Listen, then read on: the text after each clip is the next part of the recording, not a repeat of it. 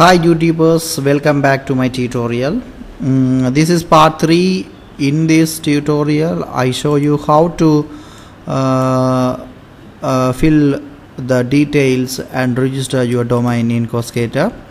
In previous tutorial I show you how to choose your hosting plan and domain extensions plan. You can see here I choose my domain, and you can see here the different extensions domain are available here. You can choose anything. If you want, you can choose anything. You can see here added.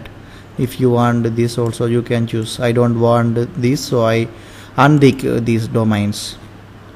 And now you can see here I fill in everything, my username, confirm email, first name, last name, and my mobile number and zip code, and everything I filled in.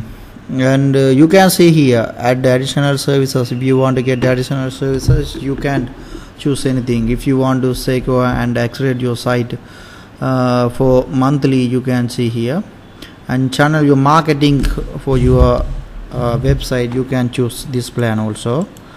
And you can see here professional email and more from Google, you can choose here, and site backup and search engine visibility. You know the Hostgator also does your website to rank up in Google and Yahoo and other top of the search engines.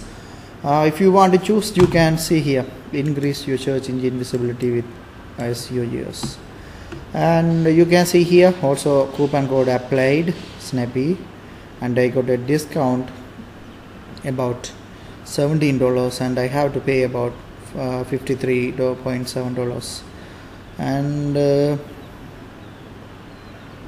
all right, everything is right. And I choose, if you want to choose the payment type, credit card or PayPal, you can choose anything. If you want to choose credit card, you have to fill in these details and your card number and CVV code and expiry date and everything. If you would not like to choose your credit card, you can choose your PayPal. PayPal is a very of the popular online bank. You can withdraw and make a transaction through them. PayPal agreement or PayPal one time, and select which options would you like to use, and agree the Hostgator term of service and click here and click to check out now. Please correct the indicated fields. Something, oops, invalid phone number, so I would like to choose 0888. Alright, and now click to check out.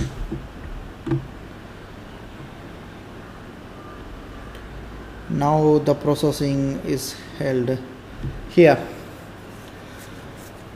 Now we are in ending stage. I have to pay about $53.7 to them.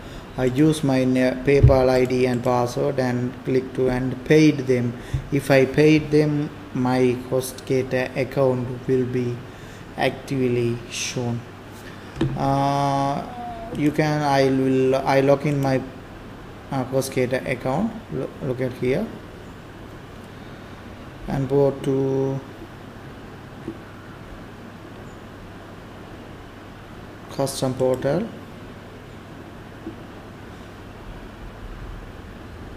and choose your email and password after you paid from PayPal. Thank you for watching my tutorial. Stay here. See you in next lecture.